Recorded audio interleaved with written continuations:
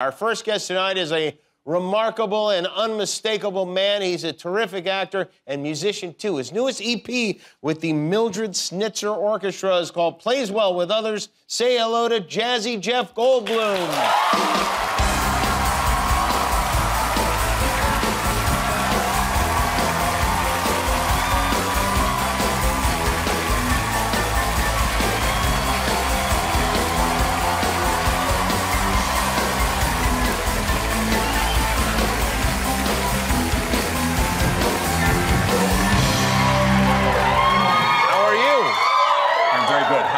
I'm doing great. Thank you for taking our staff members' children to the Dinosaur Museum. You gave them a day of rest. It's nice. Yeah, I ran into one of the moms backstage, yeah. Oh, yeah. There you go. It was memorable. I love those kids. They had fun with you. I heard that. Would you just take your ring off? Is this, You're like a Sherlock Holmes. You are so observant. You could do police work, couldn't you, of some kind? Yes, I just slipped that off.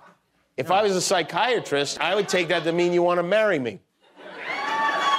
You suddenly removed your wedding ring in my presence. I mean, that's, there's got to be something to that. Is that the only analysis of that? That's it. That's the only one. Yeah. My wife is backstage, Emily. Oh, well, yeah. We'll say goodbye to her now. Have you ever, I don't think you've ever met I've not met your wife, but I do see you every once in a while. I actually look for you every day as I'm driving by your house on the way to work. I just take a little extra look to see if you're there. Is that true? Every time I come out of my garage, I look to see if you're there. By the way, you have a very neat garage, which is impressive. Very neat. Thank you very much. Yes, that door goes up, and you see, I don't know what your garage looks like, but I was talking to somebody. I've got a proclivity, I think is the word, for organization, order, and neatness. I'm not a freak about it, I wouldn't say, but I've always wanted to tidy up.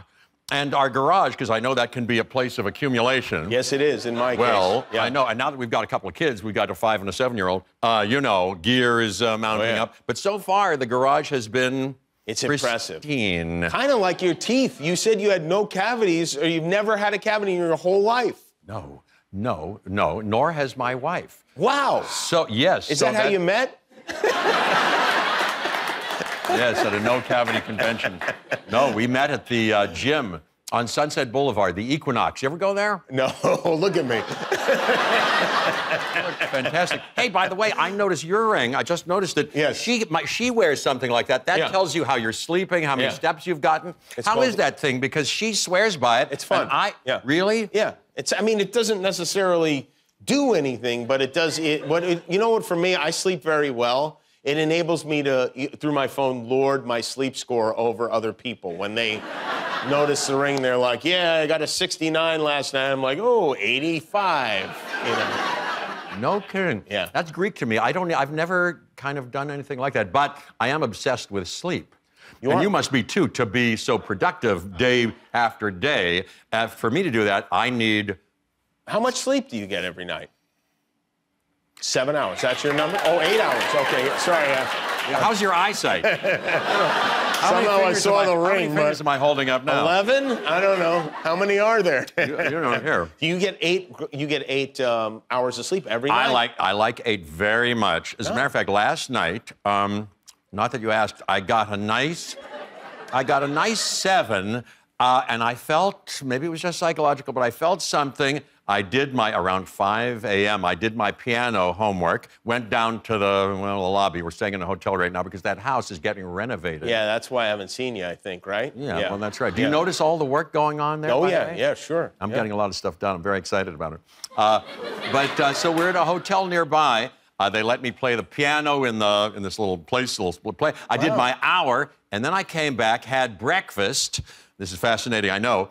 And then took a nap. Oh, breakfast. I topped it off with about another hour and 10, another hour and 15 minutes. I felt very good. I still feel very good from that nap. How old are your sons? My sons are 5 and 7. And they don't come barging in at 6 o'clock and wake you up? Mine does. Really? Yeah. Oh, yeah, every morning. Yeah. Really? Yeah, every morning, 6 o'clock, he squirrels his way in there, usually naked for no reason. Billy? Yeah. Yeah, mine are naked a lot, too. Yeah. It's very delightful. Yeah. I know. And you love it when they come in. Well, I'd like him to come in an hour later, but yeah, it's, you know. I know. So does Mama. So does Emily. She's like, sleep. Go back to sleep. I'm still sleeping. Yeah. You know, they never go back to sleep. No. Never. No, they like to be up. Have they seen the Jurassic Park movies with you in them? Yeah.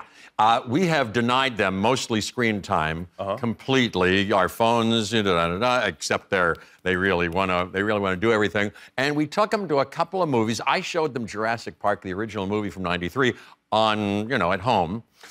They were a little scared, but they liked it a lot. Yeah.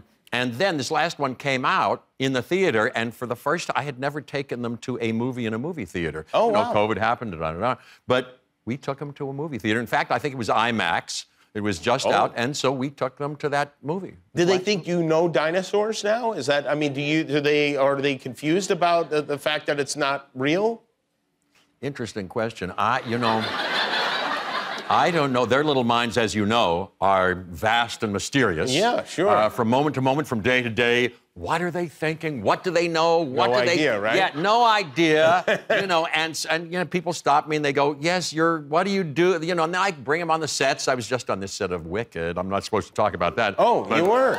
But it's been out and about. So they were there in London. We were shooting, and they were there when we were shooting Jurassic World Dominion. So they were on the sets, and they saw them building and painting the dinosaurs. And saw me acting with them. I don't know what they think.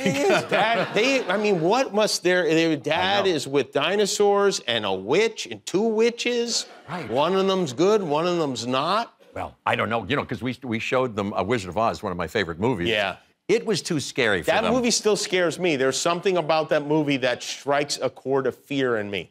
Yeah. Me too. Yeah. Me too. The witch is terrifying. That witch is terrifying. Margaret Hamilton. Hamilton, yeah. Terrifying.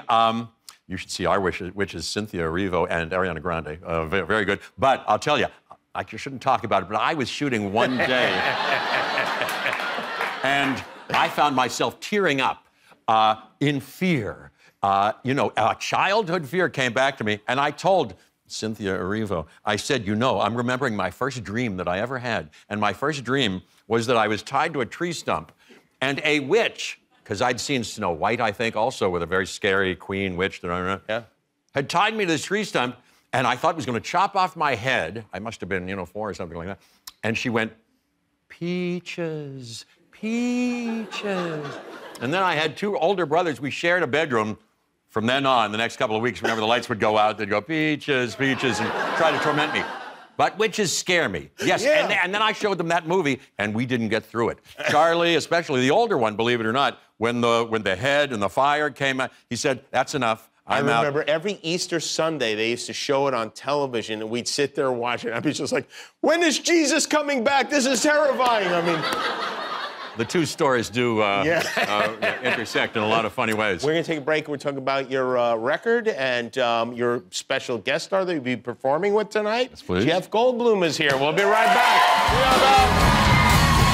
With the great Jeff Goldblum, who's got a band, the Mildred Snitzer Orchestra. You're going to be playing tonight with Freda Payne, who's one of my favorite singers. Mine too. I love her. The great Freda Payne. Do you remember? I remember when that song was on the radio. Band of Gold. It's a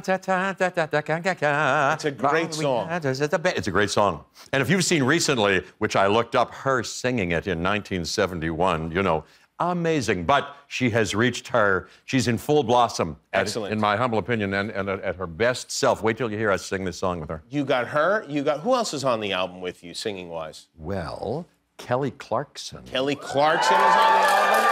How did you get Kelly Clarkson to do that? I'll tell you exactly. We had kind of cooked up this idea and aspiration. Gee, who would be good singing this song? And here's the song she should sing. I, shortly after that, went on her show, the last time I was on promoting Jurassic World Dominion, and it just popped out of my mouth. I hadn't planned it. I said, "Hey, Kelly, you would never consider singing a song with us. As a matter of fact, we have the song that might be right for you. That I land lots of land, don't fence me in. That song." Yeah. She said, "Okay, yeah." And I thought, well, you know, this is taped like we do, and she'll cut that out if, you know. But sure enough, it was on the show, and then we kind of kept pursuing it, and she did it. So I put her on the spot. Great. That's why I'm asking you right now to sing on our net. Really? Yeah, I mean, you wouldn't love it, but I would. You would cut that out, is what will wind up happening. Not true. What's your favorite song? What do you imagine yourself singing? Oh boy, you know. When I was, I was in the jazz band in high school. I did not know that. Yeah, I played the bass clarinet in the jazz band. I read that. Wait a minute. The only bass clarinetist in the jazz band. Do you still play? My brother played clarinet for a bit. Do you still play bass clarinet? Every once in a while, yeah. I'd love to hear you play. Yeah, I'm not good. I'm like at a 10th grade level, like 10th grade. 10th grade. Yeah. That's the perfect thing.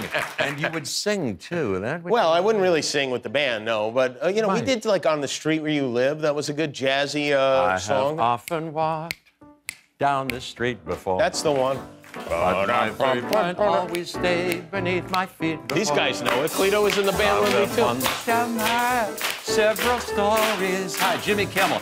Et cetera, et cetera. Very good. Yeah, that's the one, yeah. I think you sing it better than me. I think it's a hit. When people go see you in concert, are you playing the whole time, or do you talk and tell stories? How does the show go? I talk and tell stories, but I don't plan on it. What we do is, if this were a gig, we'd play a little, and then I'd say, and then John Mastro would hand me, our band manager, and he does this, whatever you call this, he would hand me a piece of paper, and I haven't seen it before, and it would go, oh, here's a quiz to play with the audience. And I cold read that quiz, and it lubricates the conversation, initiates the conversation. Is there a prize, or the audience has to just shout out the answers? Like, can you give them a quiz question that you would give typically? Or? Well, for instance, I like to play this game, the movie game. Name an actor or an actress, and then remind me, I want to tell you about another word that I think will interest you. Oh. But name an actress or an actor or the title of a movie. Go ahead, I'll show you how it works. Okay,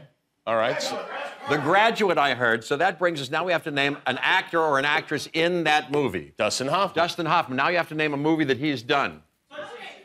Tootsie. That brings us to Gina Davis. That brings us to The Fly. Brings us to Jeff Goldblum. I'm not. Wow. That's amazing. That's our show, Drive Safely. Wow. That's the show.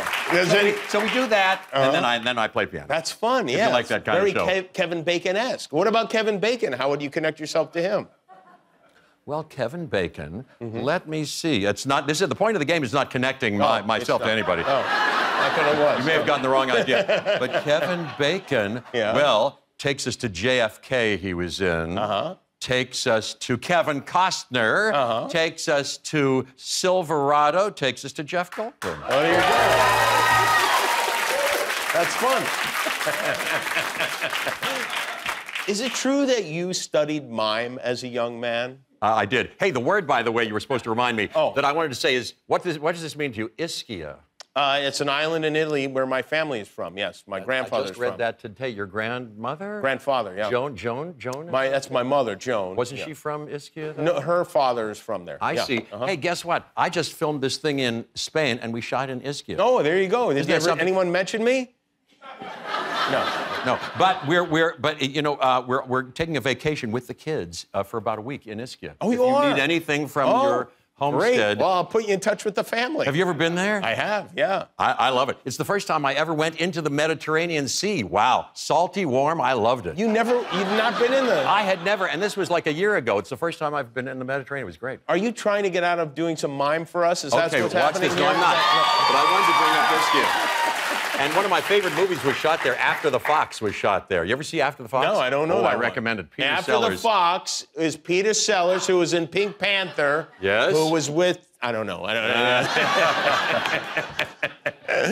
Mime. Yes. I studied mime. When I first started to act, there was a mime teacher at Carnegie Mellon University in 1967, and I fell in love with acting and mime because it hadn't fallen on cultural hard times yet, as we like to say. There was no this at the mall and all that stuff. There was Marcel Marceau, whose 100th birthday was yesterday. Saw that on Google. Yeah. As you know. The Google Doodle. I saw him live in concert. Oh, wow. It's a very high art, the way he practiced it, and we were encouraged to see this movie, if you haven't seen it, called Children of Paradise.